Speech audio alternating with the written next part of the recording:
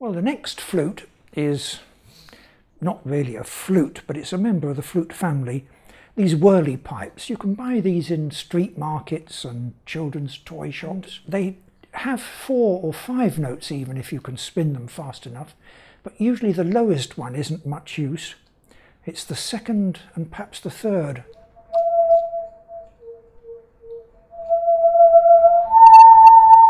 Which are useful, and I thought it's interesting if you could have a group of people, each player having 2 pipes, you could have a piece for flute choir, rather like the handbell groups of old. I should think in these days of political correctness you probably have to wear safety helmets and glasses to play these.